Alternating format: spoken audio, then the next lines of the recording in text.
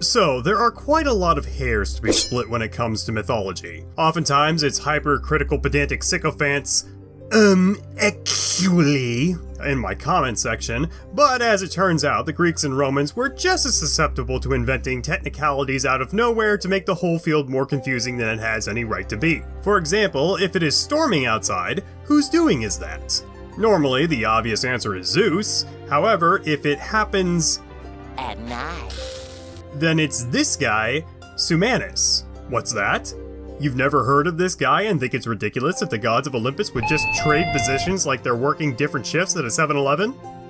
Well, don't worry, poor viewer. The division of labor runs even deeper than that. Despite the fact that the sun canonically is pulled across the sky in a chariot of multiple different horses manned by one of these two chucklefucks, depending on who's telling the story, the Greeks still bother to personify the dawn in the form of the minor goddess Eos, whose entire job in the pantheon was to open the stable so that the horses could get out each morning and then... yeah, she was basically done for the day after that. Enter major character number 2 of today's story, Tithonus, the uncle/brother of King Priam of Troy. Now, Tithonus was an absolutely insane individual who not only liked to get up before the crack of dawn, but also went outside. What is he, a responsible adult?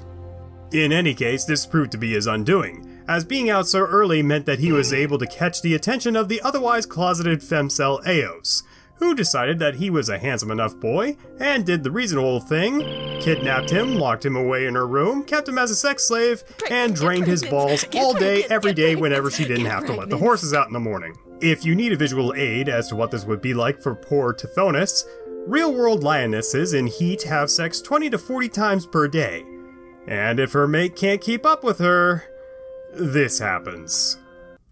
That face says it all, don't it? However, apparently the Trojan royal family never bothered to go looking for their lost prince, and so he stayed positioned between Eos's Squishmallow collection and her Hello Kitty paraphernalia as a professional human dildo for several years until the Goddess of Dawn remembered that mortals have a tendency to, you know, die. So she came to Big Papa Zeus with a simple request. I was just wondering if you wanted to hang out with me and smoke weed and fill our bellies with diet soda and play Burnout Revenge for the PS2. To make Tithonus immortal, which he was willing to grant, probably because it was such a simple request. See, Eos forgot to add in the caveat of making Tithonus eternally youthful as well. And so, while she continued grinding his pelvis into dust, he continued aging.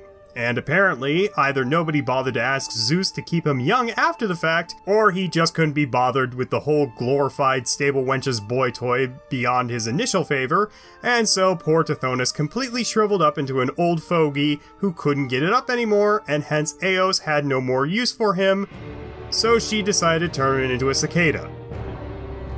Because she's a bitch. And that is the ancient Greek explanation as to why cicadas supposedly make so much noise at the break of dawn. It's actually Tithonus crying and begging the goddess of the dawn for the sweet release of death, despite the fact that she's already found a new squeeze and has no more use for him and his shriveled old man cock.